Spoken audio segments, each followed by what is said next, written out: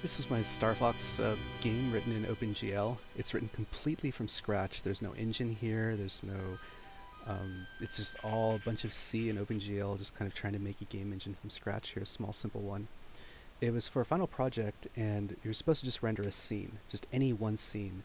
But I took it a little bit overboard and decided to make a whole game out of it. And there was a competition, so I wanted to win. And so this ship that's flying by right here, I didn't know how to computer model, how to use 3D modeling programs back in the day, so I made that ship from scratch. I opened up Notepad, I calculated, I drew on my whiteboard every triangle where it would be, and I typed the coordinates by hand. So every triangle right there is like a text file somewhere.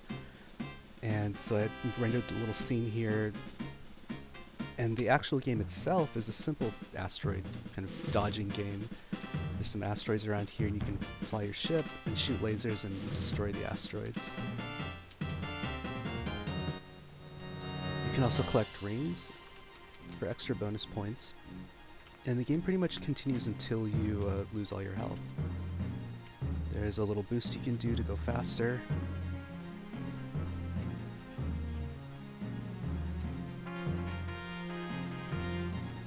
And of course, it wouldn't be a Starfox game without being able to do the barrel roll. The controls are a little wonky. I don't remember them being this stiff. It might be something having to do with the N key rollover of this keyboard that I'm using. But yeah, I had a lot of fun writing it. It's kind of really funny having to model all this like polygon by polygon at a time. So the game continues pretty much until you just lose all your health. And the farther you go, the more points you get. All of the graphics and sound shamelessly borrowed from Nintendo. Thank you, Nintendo. Please don't sue me.